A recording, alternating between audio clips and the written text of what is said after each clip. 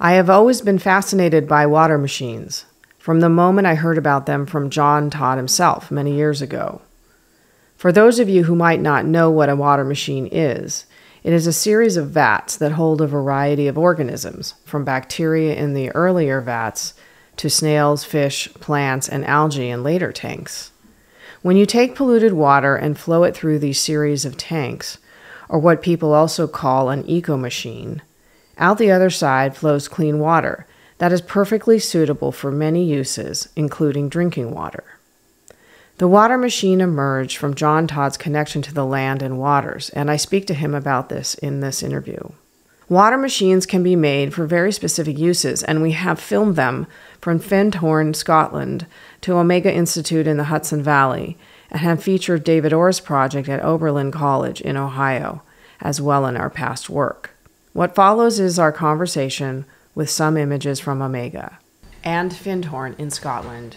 My passion is to try and see if I can play an important role in engendering a whole generation of people who are committed to the great work, to healing the planet. And the great work, can you expand on what that is? The great work comes out of alchemy.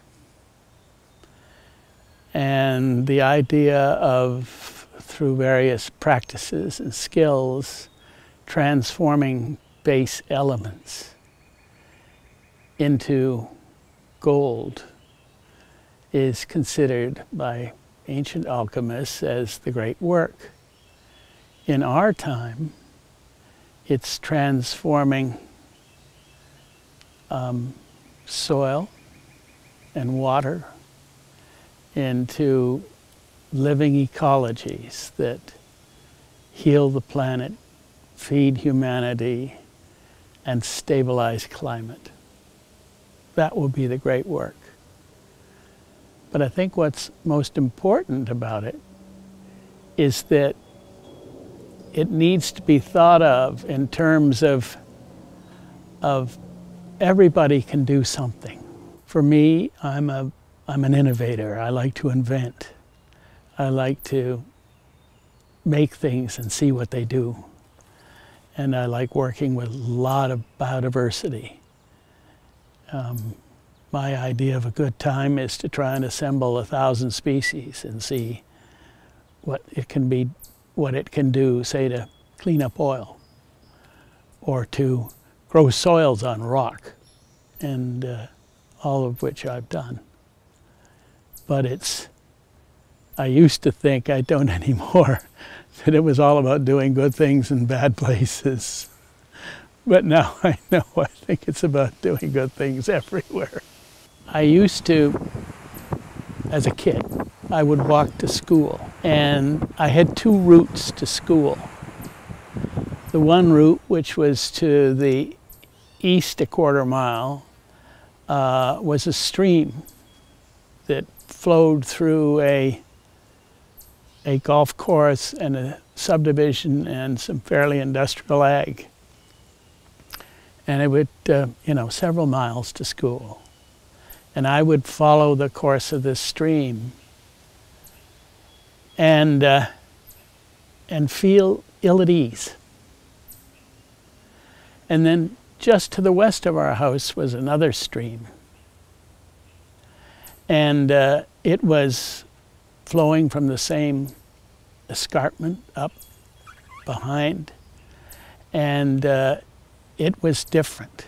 It was clear water, not muddy. It was cool along the banks. There was vegetative cover. I could see, fish spawning in the spring and lose an hour just watching them, and late for school, of course. And the one to the west also had, in the hillsides, springs coming out of the earth, and I was always fascinated by springs. They were magic places as far as I was concerned as a child. And I began to see that these two streams were kind of metaphors for what was happening in the world. That where I lived, a marsh was destroyed to build a golf course. The industrial factories on the other side of the lake were beginning to, I was watching the fish disappear, species after species. And I became very depressed. And a couple of wonderful things happened. One, my mother particularly used to like to talk about the landscape as if it was alive. And she taught me how to see. And the great problem was, every time I saw an eroded hillside, I physically hurt. And as a consequence, I became depressed for a child, and I'm not a depressive kind of person. And my father realized that it was going to take some major medicine to take this happy, smiley little kid and make him feel better about himself. And he gave me a 5-volume series by an American writer, Louis Bromfield. And I was totally transformed by this. His story is quite interesting. Before the outbreak of World War II, he was a Pulitzer Prize-winning novelist and famous and wealthy, living in France. And he had a curiosity about French peasant agriculture. In about 1937 or 38, he knew the war was going to happen, and he moved back to Ohio, and he bought a series of farms, which became known as Malabar Farm. And he set out to make what was once a healthy, viable agricultural community come back to life. And he did it. And each one of the 5 books, A Malabar Farm, Pleasant Valley, Out of the Work, From My Experience, and the list goes on, chronicled this amazing interaction with the earth. He also formed an organization called Friends of the Land. But 2 things that happened in that story excited me. First was the woods had been destroyed by overgrazing cattle, and they had been moved out to other places. And within a matter of about 5 years, all of a sudden springs started appearing, bubbling out of the hillsides. And that got me so excited. And the other thing he did, which was revolutionary in my mind at the time, was he created the equivalent of 1,000 years of topsoil in a little over a decade, using a variety of ecological techniques and technologies. They weren't called in his book ecological, they were called whatever they were called. But the point was the fact that it became a community, that it became magnificent, that it became even famous. I think Lauren Bacall was married there, and you know, stuff like that. Humphrey Bogart would hang out there. The point was, he had a vision that just captured my imagination. And then I said, well, life is really all about getting the details. So I went off and studied agriculture, which was basically trying to train chemical salesmen to peddle goods to farmers. It was terrible. And then I discovered ecology, and my life changed. And but the idea of that kind of huge message of possibility, of hope, was absolutely life-forming, and that was kind of what has driven me ever since. And I was 13 when I started reading the books. It started, and it's a step-by-step story. It started with my great partner and colleague, Bill McClarney. And we were sitting around, and we'd built a geodesic greenhouse and decided we were going to put water in that greenhouse so that we could have a solar climate, not have to use fossil fuels. Water stores heat. That's what we needed. And then we began to talk about how do we design a system that in fact is highly adaptive, resilient, and capable of surviving almost on its own for decades, if not centuries. And the only answer that we had at that time, our only model, was the Earth itself. We already knew that the geodesic dome was our analog for the atmosphere, way of regulating what comes in and what comes out in terms of light and temperature. And so then we thought, well, the Earth is mostly 70% water, so why don't we put 70% of the interior of this little structure into water? And then thirdly,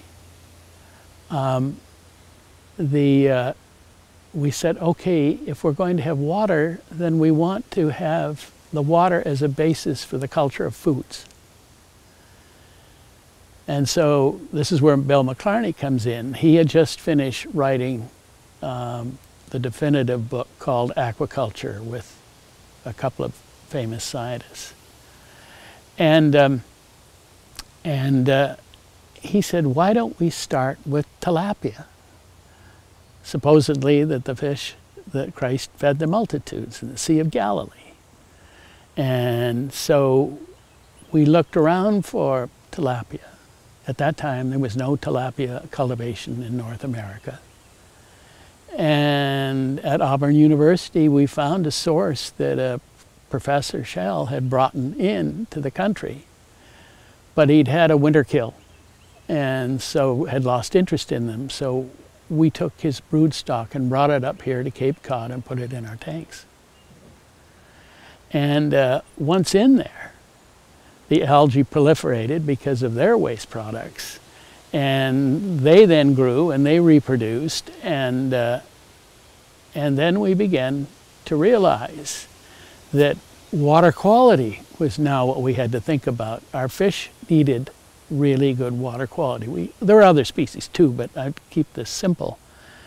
And so that said, well, 30% of the earth is soil, is trees, is plants. Why don't we use that 30% inside our greenhouse to grow things and in the process filter the water so that it goes from being overly enriched to being pure to support rapidly growing fish. And so there were soil analogs being created and marsh analogs and stream analogs and trees being planted and fast-growing crops like tomatoes and cucumbers. And it all started to be a whole system. It became a synthesis through this kind of step-by-step we were taking. We tried not to shortcut, try not to go to, just creating giant fish and nothing else. And the ideas caught on. We had this little institute here, the New Alchemy Institute, and over 10,000 visitors a year were coming, and from all over the world. And these ideas were taking off. The ecomachine is still not invented at this stage. But it's about a decade later when, after the shock and sadness of losing a couple of friends to cancer, which we assumed were environmental cancers, induced cancers, began to look at water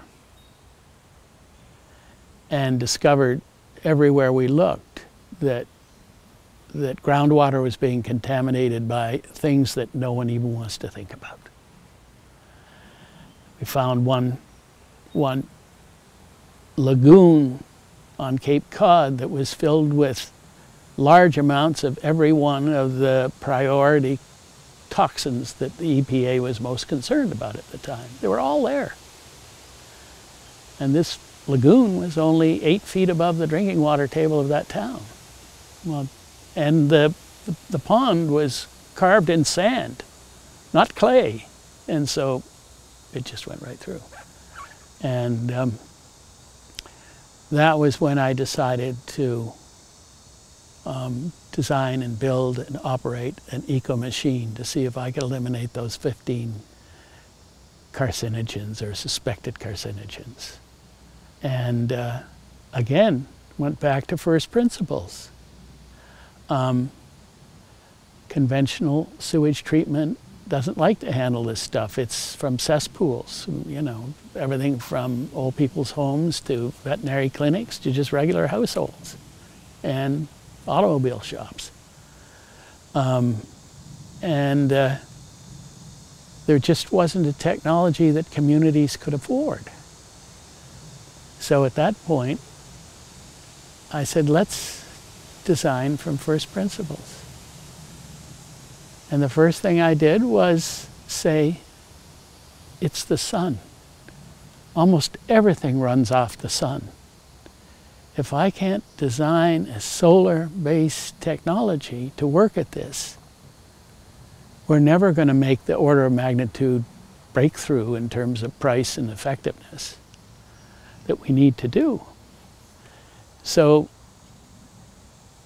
I bought 21 big fiberglass tanks and put them in the town dump.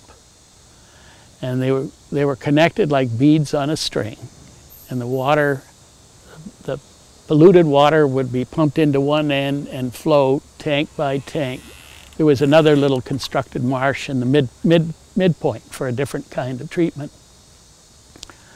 But that done, so we have a solar thing because the sides of the tanks are clear. So three-dimensional light, it's a really light-rich environment.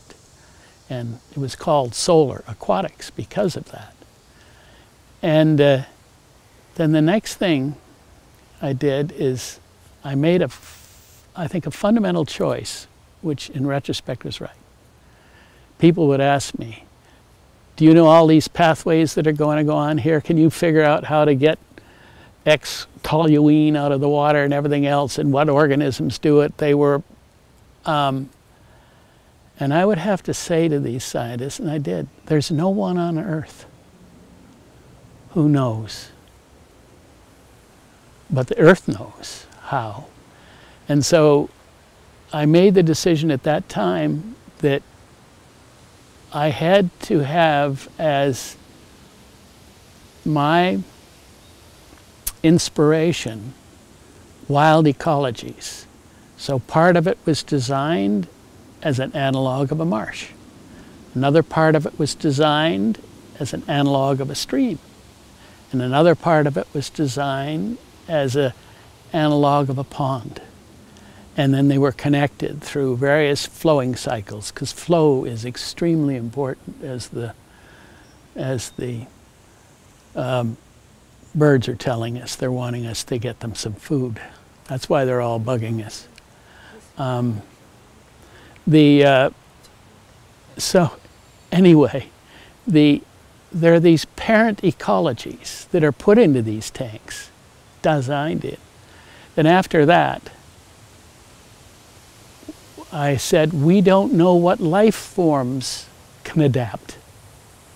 So I literally put thousands and thousands and thousands of species from all these different wild places, salt waters, a pig wallow on a farm, and just with my bucket and turkey baster would go out and just put whatever. The one thing I felt at the time, but didn't yet have proof was that all the kingdoms of life had to be in there. That nature has evolved over the last 3+ billion years, not as individual species in the Darwinian sense, although that's a factor, but as species in concert. And it's all of the kingdoms that are doing the dance. And as scientists had found a decade or so earlier, coevolution is very important in the evolution of life on Earth. So all this stuff went in. We started it up, and because I didn't know how long it should be in the tanks, I said, well, 60 days is too long because it will never be economic. But if I try 10 days, that's economic. Let's see what happens. And after running this thing for months, the results came back. The water leaving was meeting drinking water standards for heavy metals, despite the fact there was lead and copper and everything else in this stuff initially. The heavy metals, we finally tracked down where they had gone to. They were in algae communities on the walls of the tank, at the front end, but basically the first 3 or 4 tanks. And then all of the deadly toxins were removed by the system, except for one, which was removed 99.99%. It wasn't quite below detectable limits. The results were so amazing that nobody really believed them. So I had to raise $8 million and repeat it over and over again until, and the results always repeated itself, in order to, because the $8 million paid for all kinds of engineers and aquatic chemists to oversee what was going on. But it was really quite remarkable, and we've done that with other chemicals. What happens in the tanks is, if say you have 10 tanks, what we found is that the ecologies in each of the 10 tanks is different. Early on, they're very different. And what's happening there is that the life form within is interacting with the strength and the nature of the waste at each stage. And so each one is becoming its own system for dealing with it at that stage. So there are 21 steps, or in the case of the original one at the town dump, there were 22 stages. So because they're photosynthetically driven, they can support this diverse base of life.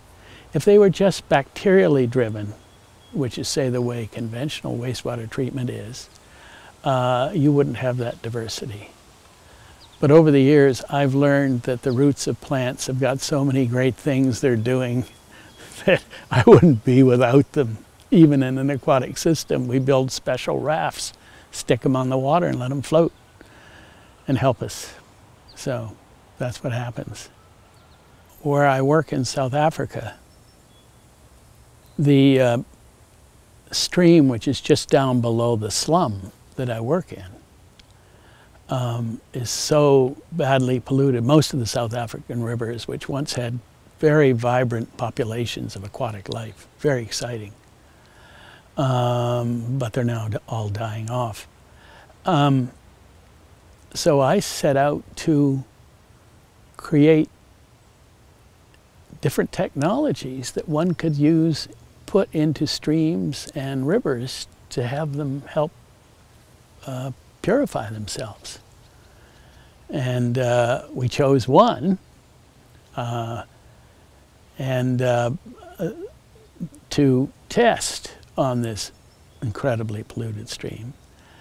And in many respects, it wasn't too dissimilar than the very first system built in the landfill or the town dump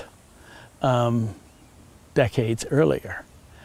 And right now, it is taking very, very highly polluted with sewage and everything else water, and some of the water is deflected off out of the stream above the floodplain, and it goes into this ecomachine where it spends several days, and then it goes back into the river.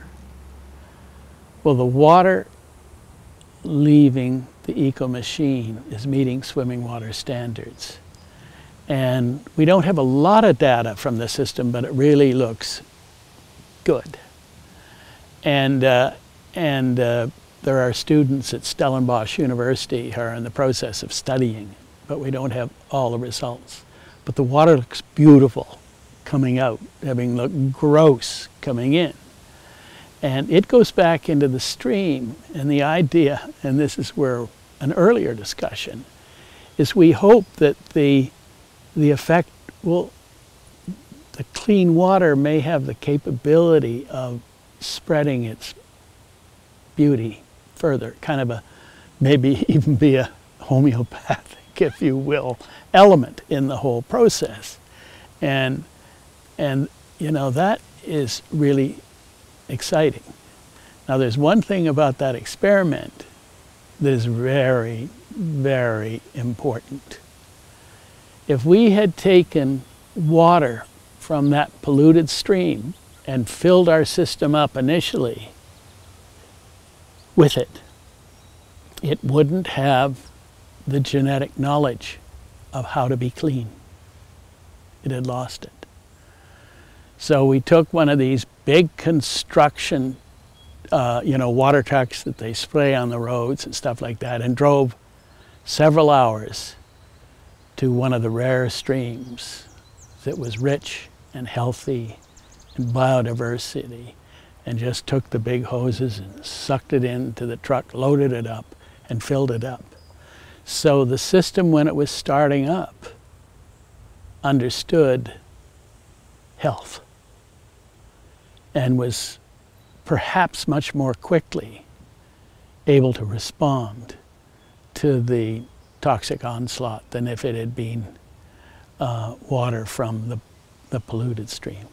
I will say one of the things that has motivated me over the last 6 years to writing this book, Healing Earth, is the intense desire to communicate widely the wonder, the beauty, the relevance, and the necessity of all of us being